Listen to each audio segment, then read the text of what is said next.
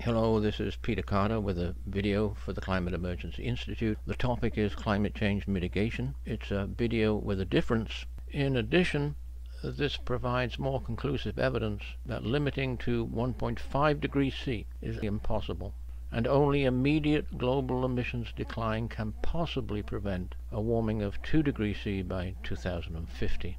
So this take on mitigation uses atmospheric CO2 equivalent and radiative forcing, the latter from this year's NOAA Greenhouse Gas Index, and using the IPCC fourth assessment for mitigation policy making.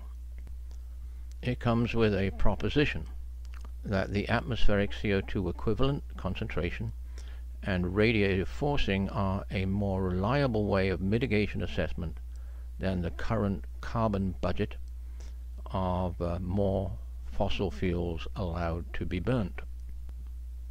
So as an introduction then, all future generations have to be considered in mitigation because global warming lasts over 1,000 years. IPCC assessments up to and including the 2007 fourth assessment used atmospheric CO2 equivalent and the full long-term equilibrium warming long after 2100 as the basis for mitigation. Since the AR4, the IPCC has used the carbon budget from cumulative CO2 emissions and not used the atmospheric CO2 equivalent or radiative forcing. Also, the mitigation targets for 1.5 degrees C and 2 degrees C in the assessments have only been up to 2100. The carbon budget depends on climate sensitivity, for which the IPCC AR6 sixth assessment uses the single unchanging same mean metric of 3 degrees C, excluding the possibility of a climate sensitivity higher than 3 degrees C. Neither the climate sensitivity nor the carbon budget consider extra warming from large sources of amplifying feedback that are likely at 2 degrees C and above, and that increase with the degree and the duration of warming. They do not consider reduced efficiency of carbon sinks at higher atmospheric CO2 concentrations. So, the atmospheric CO2 equivalent and radiative forcing I would propose are a more reliable way of mitigation assessment. I'm starting with the NOAA, which is the first of two sources in the video for atmospheric CO2 equivalent in climate change mitigation. So this is the NOAA Greenhouse Gas Index. The most recent one was published in May of this year, 2022. It's a brilliant, excellent, simple source that I always check through every year. It tells us what we need to know most: atmospheric carbon dioxide concentration, atmospheric CO2 equivalent concentration, which accounts for the other greenhouse gases, and the radiative heat forcing, which is the heat that has been added to the climate system by atmospheric greenhouse gas emissions. So this is on the left is the original image. It shows these three things. The red is what they call the greenhouse gas index, which is the radiative forcing since 1990. And then the pale blue here is atmospheric CO2 concentration, and the black is the atmospheric CO2 equivalent, CO2 plus non-CO2 greenhouse gases. I always remove the red greenhouse gas index because I'm interested in showing clearly the atmospheric CO2 equivalent, which you see on the right there. This is the press release from the NOAA. It was pretty well publicized. June the 7th, 2022, the headline: greenhouse gas pollution trapped 49% more heat in 2021 than in 1990. So these are screen copies instead of formal references from that publication. As I say, the AGGI is the increase in radiative forcing since 1990. There you see the 1.49, and below it the CO2 equivalent in 2021 of 508 ppm, parts per million of air. And the statement in terms of CO2 equivalents, the atmosphere in 2021 contained 508 ppm, of which 415 is carbon dioxide alone. So there's a very big difference between carbon dioxide concentration and the concentration of all the greenhouse gases CO2 equivalent. On the right here, this is very important. This is with respect to future climate change commitment. The NOAA Greenhouse Gas Index measures the commitment society has already made to living in a changing climate. It is based on the highest quality atmospheric observations from sites around the world. Its uncertainty is very low.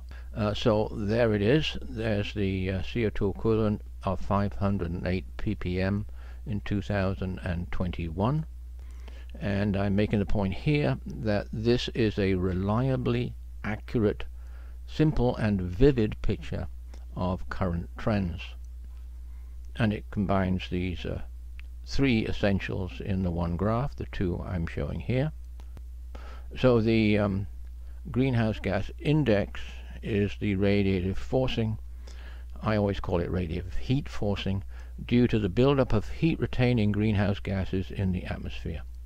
Since 1990, the radiative forcing has steadily increased, now as fast as ever. You'll see that that is definitely as fast as ever. Since 1990, the forcing has steadily increased. The report also says, as I've shown, CO2 equivalent is 508 parts per million.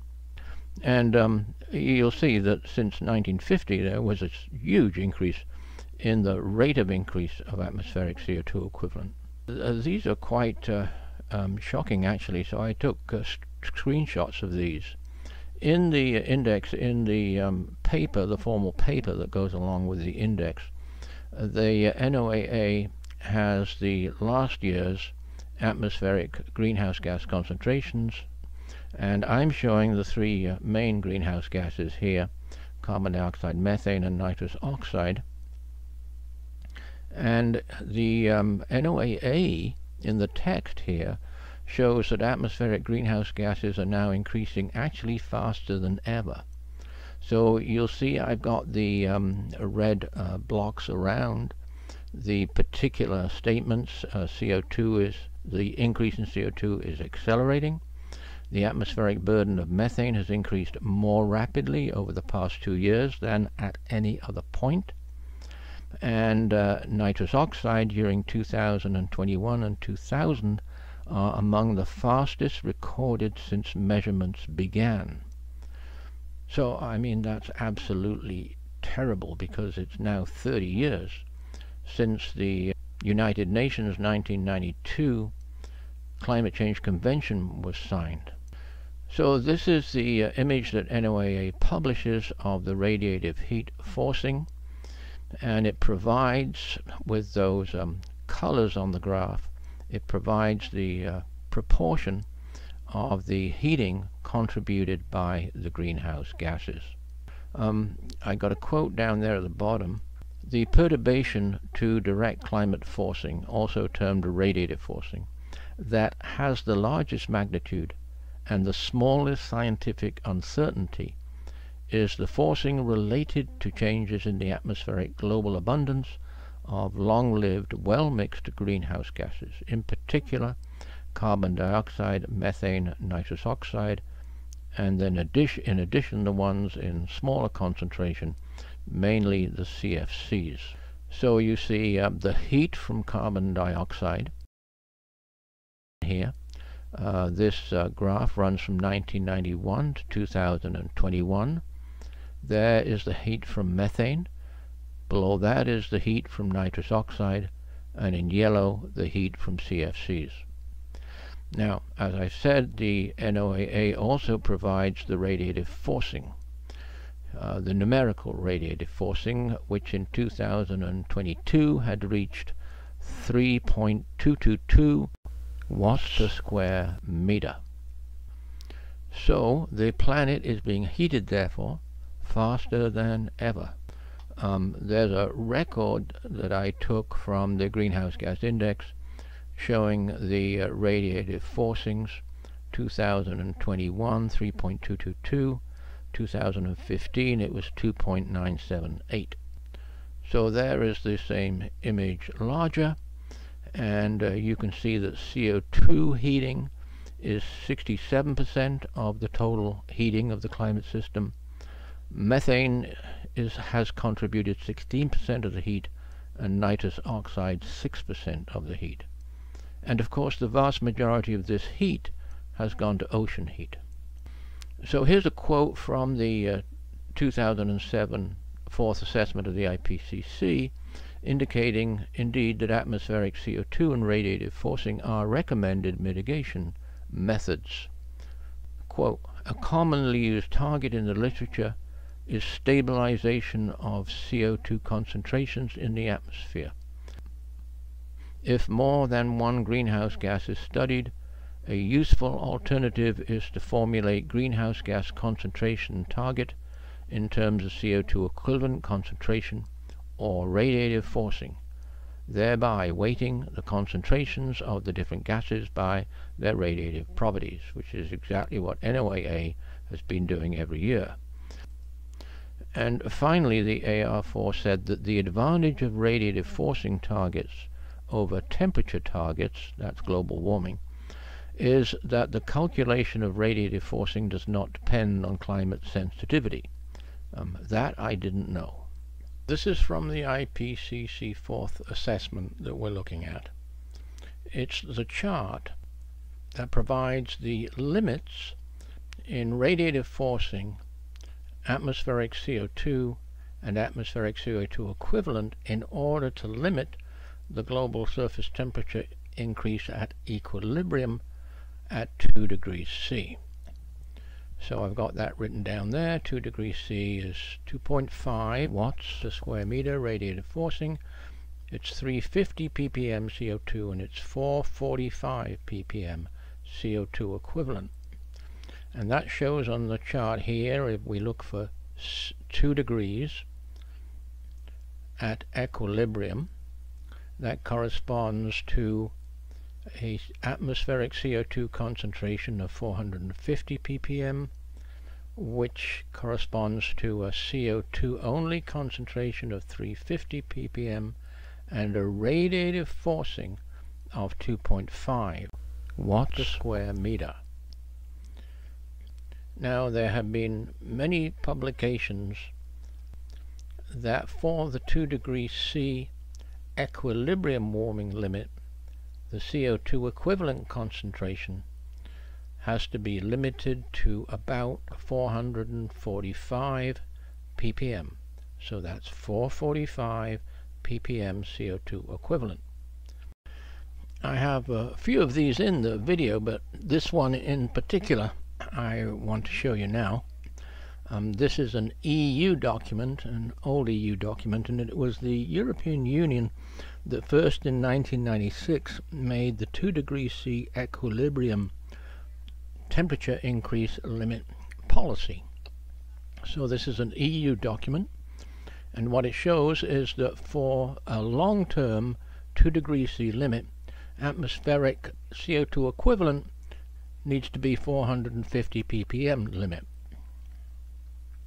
So you can see here, for the long-term temperature rise below the 2 degrees C target, studies have shown that to have a 50% probability of limiting the global mean temperature increase to 2 degrees C, the concentration of all greenhouse gases in the atmosphere would need to be stabilized at about 450 ppm CO2 equivalent.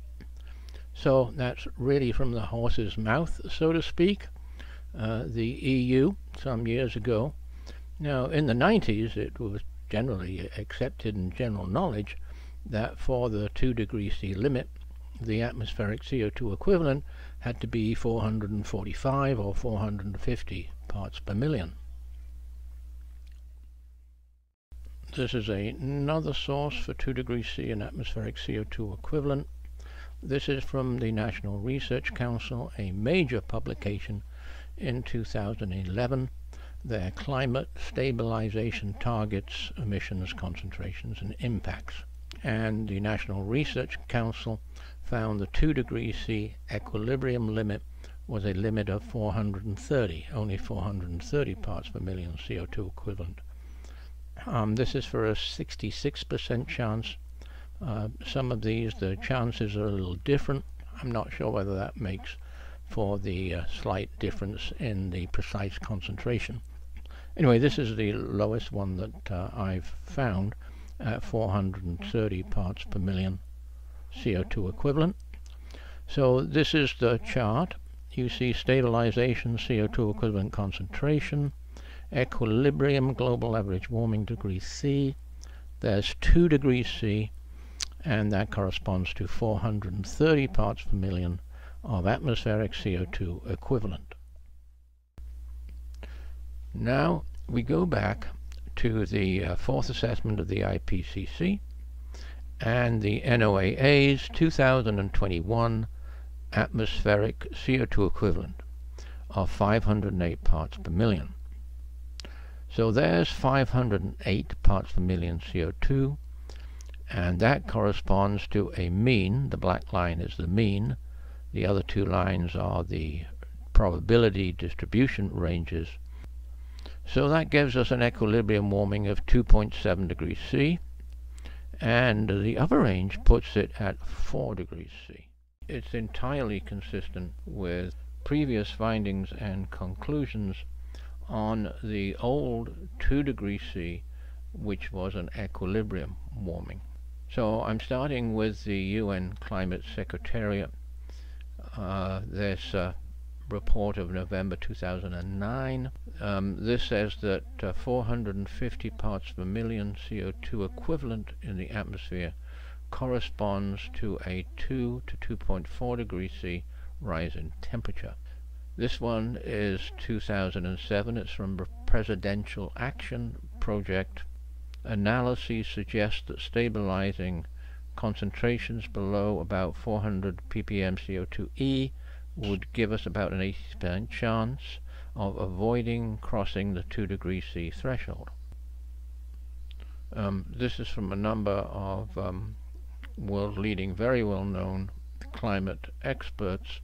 This was published in 2006. And what this says is the probability of overshooting a 2 degrees C climate target is derived by using different sets of radiating forcing. If the probability shall not exceed above 30%, it seems necessary to peak CO2 equivalent concentrations around 470 parts per million and return to lower levels after peaking of 400 ppm. So that means that 400 ppm CO2 equivalent corresponds to a 2 degrees C equilibrium warming. This is from 2005, one of those well-known climate experts, who states here, only at levels around 400 ppm CO2 equivalents are the risks of overshooting low enough so that the achievement of a 2 degrees C target can be termed likely. So again, 2 degrees C corresponding here to 400 ppm of CO2 equivalents. This is from the OECD, a climate change chapter of 2011, in which it says research shows that if the world could stabilize greenhouse gas concentrations at 400 ppm of CO2e, the chance of keeping the global temperature increase under 2 degrees C would be between 40% and 60%.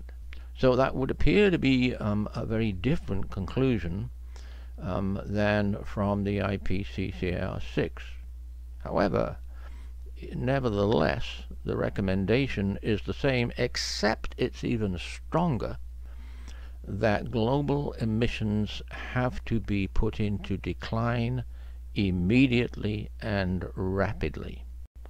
We're now going to look at the situation with respect to today's situation and mitigation from the radiative forcing perspective. The radiative heat forcing, that is the total amount of heat that has been added to the climate system from the accumulated greenhouse gas emissions. I'm showing this in confirmation of the NOAA's greenhouse gas index that we've already seen, which in 2021 had atmospheric CO2e equivalent at 508 parts per million and radiative forcing at 3.222 watts per square meter. What we're looking at here is the state of the climate in 2020, published by the Australia Bureau of Meteorology and CSIRO. That's their climate science lab. It's actually the Commonwealth Science and Research Organization. Here, this graph here is very similar, of course, to the one we saw from NOAA. This shows a global CO2 equivalent, the one in red, at 508 parts per million, and you can see that that is increasing at an increasing rate since year 2000, and that's the same as NOAA, and there is the atmospheric CO2 at 410. This is the radiative forcing. This is a very good presentation, runs from 1900, and the bottom here, by far the most heating is contributed by carbon dioxide, next methane, next nitrous oxide, and then a significant amount from these synthetic, very powerful, very long-lasting greenhouse gases. And that adds up to, from the Australia Bureau, to a radiative forcing of 3.3 watts per square meter. This is that IPCC 2007 fourth assessment, and you see here I've just cut back to the radiative forcing. The radiative forcing is 2.5 watts per square meter for a 2 degrees C equilibrium warming. Now this is the same as a paper that I'm going to turn to next. This paper published April 2020 by V. Ramanathan and others. This is the quote for limiting the warming below 2 degrees C. One important criterion is that radiant energy added by human activities should not exceed 2.5 watts per square meter of the Earth's surface. So there we have the same 2.5 watts, and recall that the 2021 radiative forcing was 3.250. That leads me to the practically universal science fiction delusion, universal apart from James Hansen, of the claim that we can still limit to 1.5 degrees C. This 1.5 C was throughout the most recent United Nations climate change meeting, which was at Bonn in June, and they referred to closing the 1.5 degree C gap. That's a falsity. Now, and it's also couldn't be more dangerous, because this claim detracts from the dire climate change emergency situation. It's misleading to policymakers, and no doubt is being misused by governments to support their inaction. It contributes to the delay of immediate rapid emissions decline, as is in the IPCC AR6 Working Group 3, stressed by the IPCC chair at the Glasgow COP. It's never mentioned, which is absolutely extraordinary. All of this assumes no extra warming from feedbacks, from amplifying feedbacks, or from carbon sink decline. On the CO2 removal to date, there is no evidence supporting CO2 removal at such scale. The IPCC had a special report on carbon capture and storage back in 2005, and still nothing's really happening. The other thing that I noticed about this is, why would you delay CO2 removal to 2050 to 1.5 degrees C and 2070 for 2 degrees C?